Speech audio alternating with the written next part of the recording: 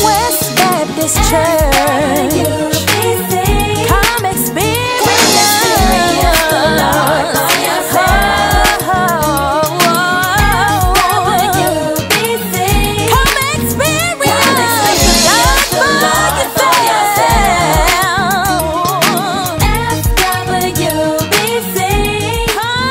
Come experience the Lord for yourself.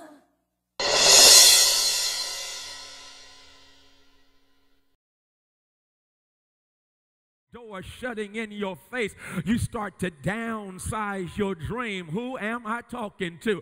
Who is downsize your dream because you have a desire, but you lack the dollars. You have a hope, and yet stuff ain't falling into place like you want it to fall into place. Am I talking to you yet? I'm trying to let you know that for some of us back then, it's right now, and if it happens right now enough, you'll start to doubt yourself. I'm not even done. You may even start to doubt God. God, I thought this was what you gave me. God, I thought this was what you were up to in my life, but the door shuts in your face. And if I'm talking to you, please know you ain't even by yourself, because heaven's hero and earth's emancipator, our Lord and liberator, our sovereign Savior, I'm talking about Jesus. He got rejected. Yeah, Jesus who healed the sick and raised the dead. Jesus who made a way out of no way, walked on water. Jesus who did the impossible.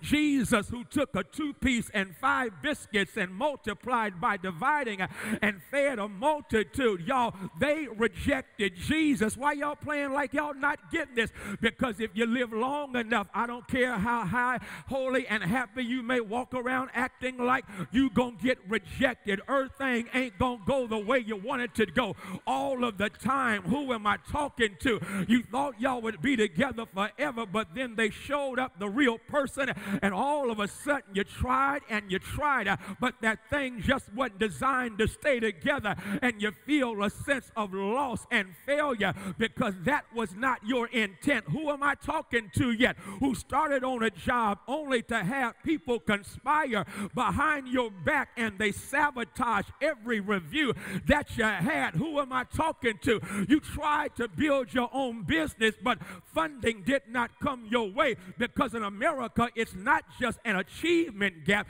There is a results gap. Y'all didn't get that. You can work just as hard as the next person and not get the same results that they get. I guess y'all not feeling me right now. Back then, you didn't want me. Now I'm hot, you all on me. And so in our text, the Bible lets us know that back in chapter 3, Simon, Peter, and John had gone up to the temple at the hour of prayer, and they healed a lame man. They didn't have any money, but they had the Messiah. They did not have any gold, but they had enough grace and enough God. They didn't have silver, but they had the Savior. They said, in the name of Jesus of Nazareth, get up from there and start walking. This man was born broken, but the text lets us know he got up and got his praise on, and while he's praising, a crowd comes out from the church to see what's going on. Y'all missed your shout. He is not praising God in church. He's praising God outside of the church. Why? Because sometimes you got to just praise God wherever your deliverance takes place.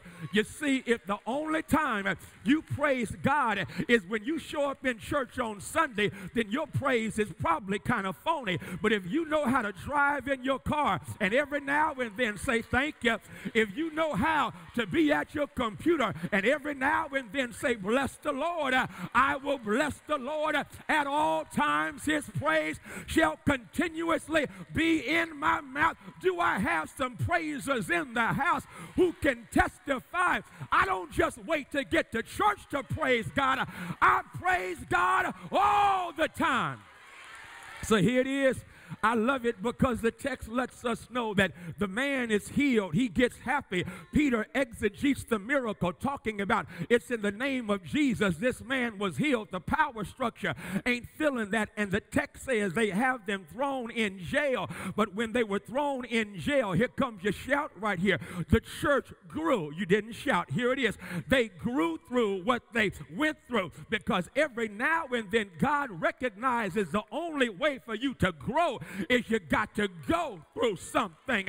And some of us are here today, and we ain't smart because we just read books, but we're smart because we went through enough hell, and the hell we went through gave us what we wouldn't have gotten had we. Does anybody know that God is a way out of no way? How do you know? You know because you were stuck like Chuck in a jacked up situation, and out of nowhere God opened up a door. You know that because of what you've been through.